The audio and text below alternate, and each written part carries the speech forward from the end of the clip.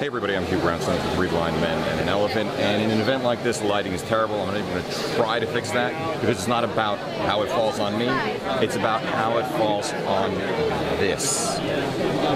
DJI just introduced the Mavic Air. It is the son of the Spark and the Mavic.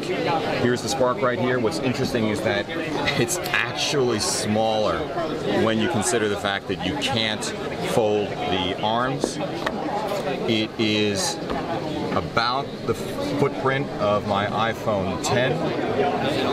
The newly designed controller gets even smaller because you can screw in the little levers. I have to say,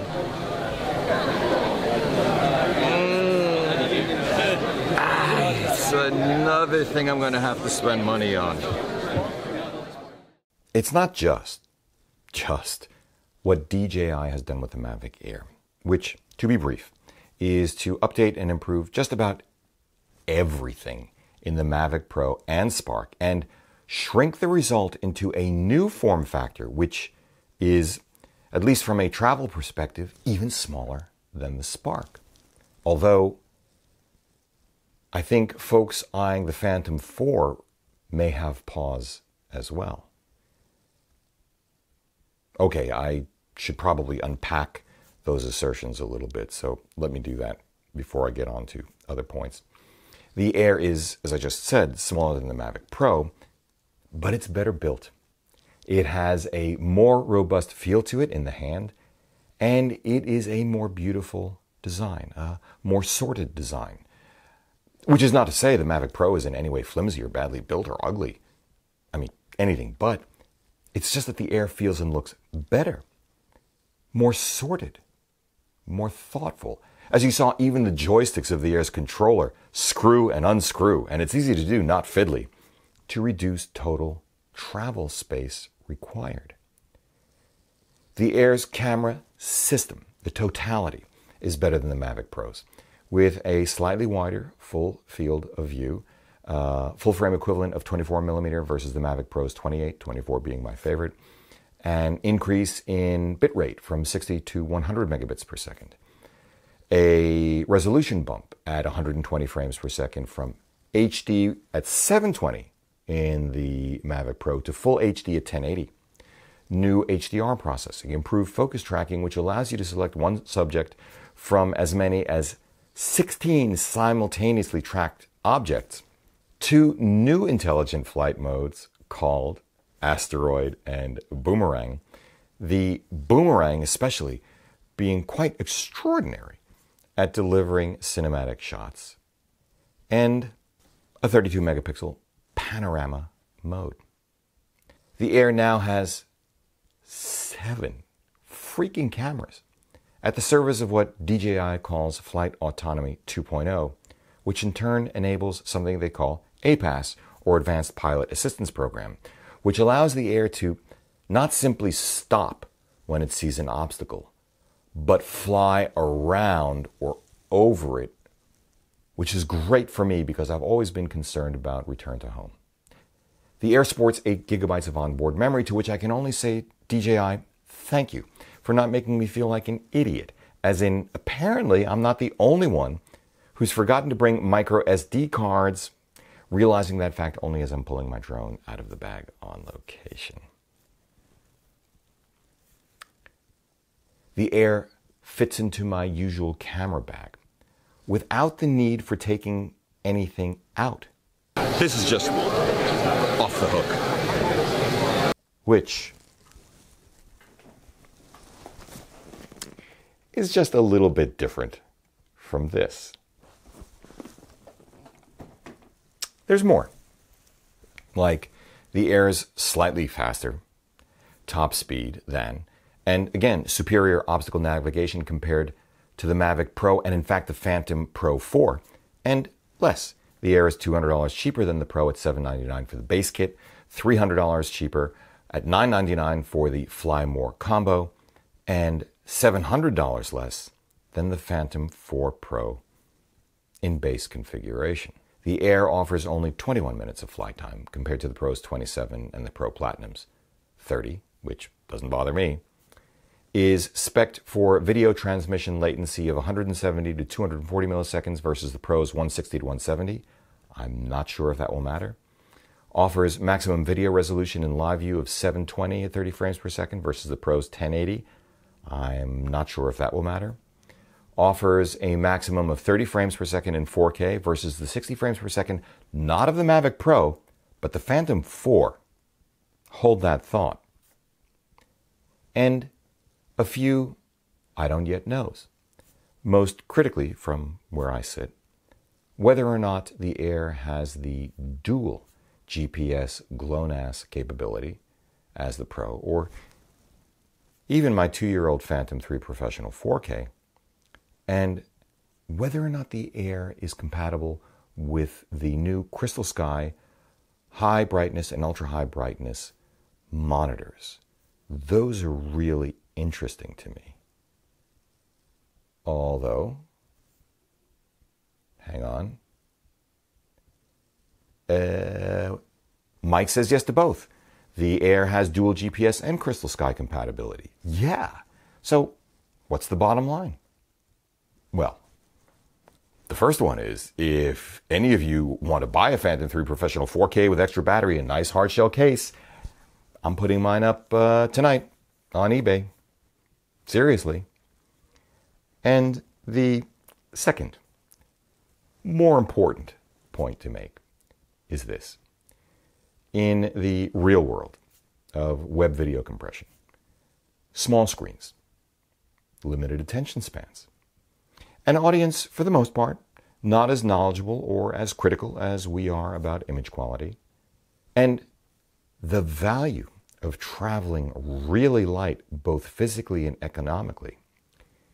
The Mavic Air, I think it's fair to say, has just redefined the optimal balance point across all of DJI's consumer drones, and in fact, the entire industry. Now, with all of this said,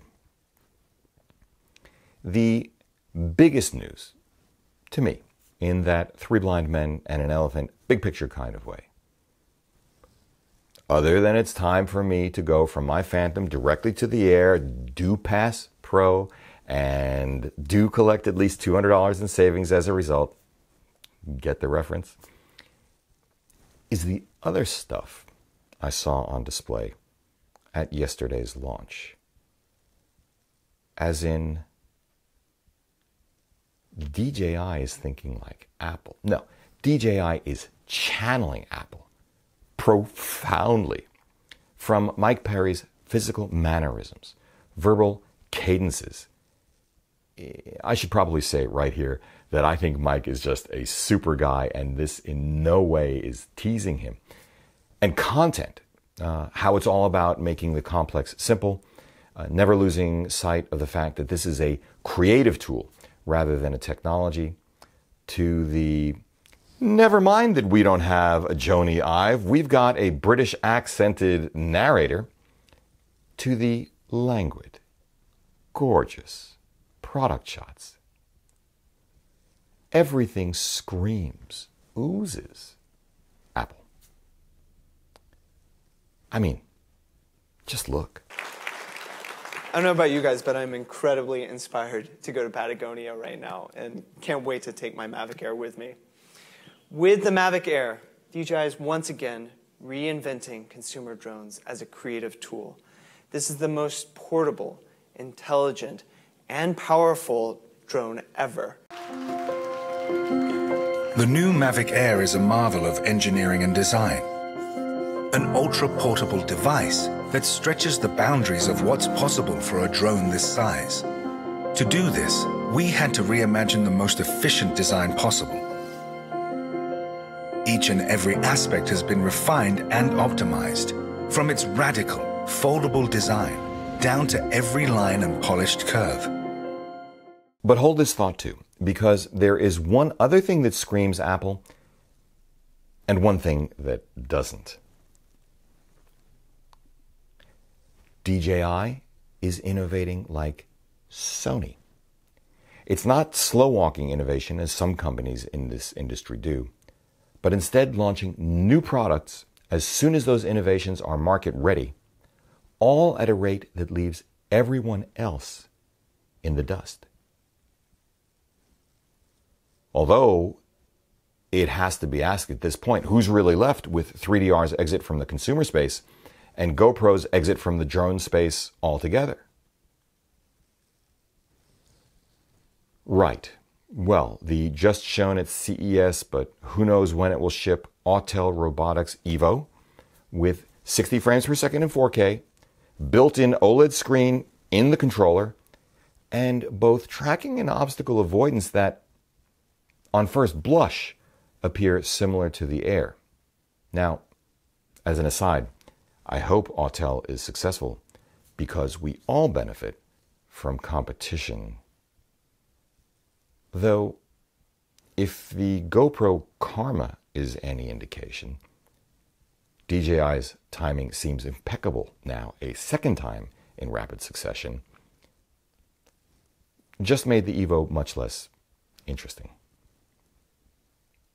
Anyway, the other thing that screams Apple: computational imaging. The Air's 3D terrain mapping is another use case for the same kind of technology Apple uses in its iPhone X for Face ID. Maybe even a branch of the same technology that it uses in its dual camera compositing techniques. And those technologies are extraordinary. In fact, I see DJI becoming a leader in this field. You can actually argue it already is. Although, one thing that hasn't traditionally screamed Apple at DJI is customer service. But DJI's Care Refresh seems a heck of a start, very much like Apple Care.